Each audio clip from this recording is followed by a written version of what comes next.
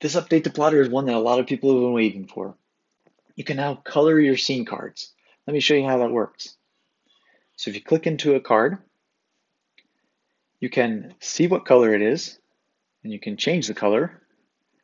Let's give it a nice color there. And when you do, that card is now that color.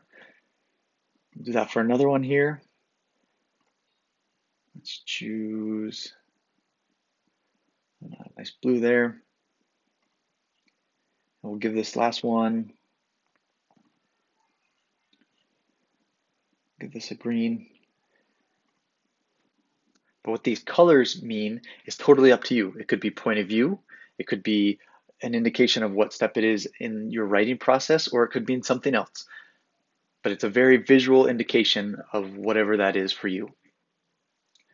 And then if I want to remove the color, if I don't want one anymore, I just click that remove color button and save it, and then the color is gone.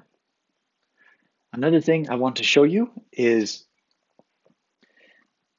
in the series view, you can now use templates. So if I click on there, I can choose, for example, the 12 chapter mystery formula. And right there it is. And I can just delete this one.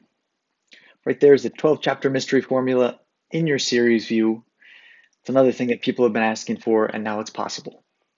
The last thing I want to say about this update is there's a new version of the mobile apps out that replaces the rich content editor with a new one that works great.